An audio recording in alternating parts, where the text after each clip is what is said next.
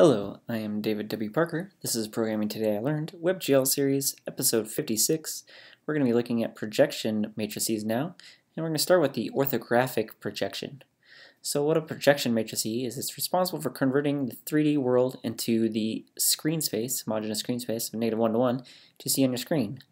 This is the matrix used to represent your view frustum and is usually represented by an orthographic or perspective.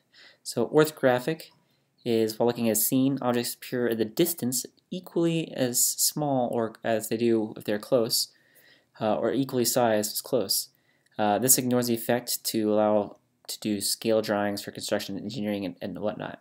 So if you think of a box, and if you think that all of the edges are the same, regardless of the distance of the farthest away side to the close side, that would be an orthographic projection. So everything would be nice, square, and the same size. Here's some useful links you'll be able to see in the show notes. Our vertex shader has been updated as such. We have this projection matrix, which is multiplied by the model view matrix, which we looked at in the previous episode, and then we multiply that by the position. The application code is more or less the same until we get to the draw function, and as we scroll down you can kind of see all the things basically are the same. So let's go ahead and take a look at the draw. So we're going to go grab our two different uniforms now. We have our model view matrix and our projection matrix, and we're going to go ahead and create a 4x4 matrix for each of those.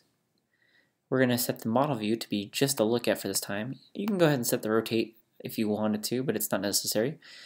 And then we're going to use the projection matrix.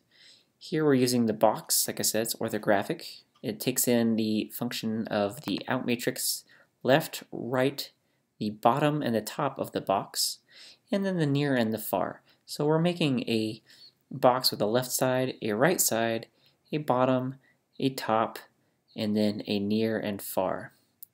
So you can see here we're going from -1 to 1 on the left and the right side, -1 and 1 from the bottom to top, and the nearest is 0.1 and the farthest is 1,000 away.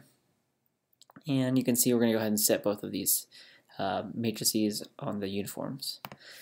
So here's our code here. You can see we have a couple of triangles, and like I said before, we're getting a little bit of clipping going on, so the triangle is getting cut off, and that's basically because the near is too near. In fact, if it was had more distance in between or the edge of the box, we would no longer be clipping that off. So if you could now see that since the near side is -100, the triangles now have the ability to come really, really close and still not be cut off anymore.